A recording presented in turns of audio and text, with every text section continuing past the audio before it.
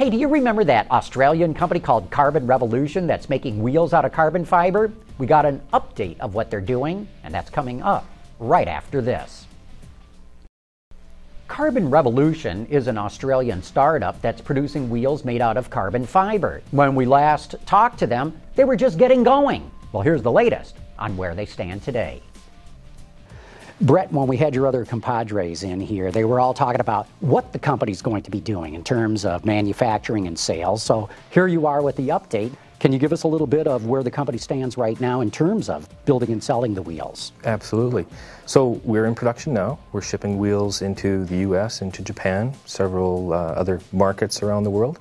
We currently have fitments for the Porsche 911, BMW M3s, Audi R8s, Lamborghinis. Yeah, and it's going well. That's great to hear that it's actually happening.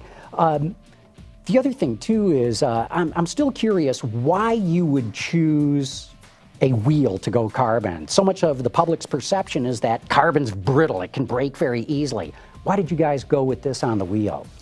Well, one, wheels are the most important mass in the vehicle. So from a vehicle dynamics perspective, we want to improve, right, performance, efficiency. This is the place to start. From an auto industry perspective, if we're going to lightweight the vehicle, let's start there. When you do the material selection, you want a material that doesn't fatigue, right, is robust in its characteristics, it doesn't corrode. We came up with carbon fiber.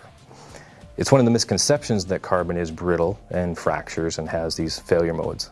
I think that comes from the Formula One industry. People are watching those lightweight aerodynamic elements, right? And then they start to fail when they touch another car. It can be fairly rapid, and you see that behavior. I think what people forget is when that car goes into a wall at 200 miles an hour and the driver walks away fine, that carbon monocoque chassis was made out of the same material. It's about the engineering and the construction. So as you look around our parts, very thick sections, very robust spokes, they're made to similar design philosophies as those monocoque chassis. You mentioned earlier some of the different applications that this wheel is going to be going on.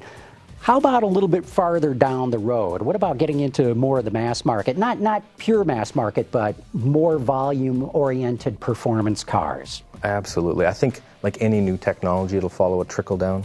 So right now we're obviously working at the top end of the sports cars, the exotic stuff, improving the performance and efficiencies of those platforms. Long term, we will bring that technology down into more mainstream vehicles as the volume comes up. Principally, we look at it as an efficiency technology. Really long term, the auto industry has to lightweight vehicles. And when you can look at 2-4% fuel economy savings by a bolt-on retrofittable technology, the auto industry should be very interested in that. And maybe not just the auto industry. Cars aren't the only things with wheels. Oh, absolutely. We are looking at alternative ways to apply the technology in wheels, airplanes, helicopters, other vehicles, heavy trucks. So stay tuned. There's more to come from Carbon Revolution. Absolutely. There's lots of applications for this technology. Brett, thanks for the update. Really appreciate it. No worries.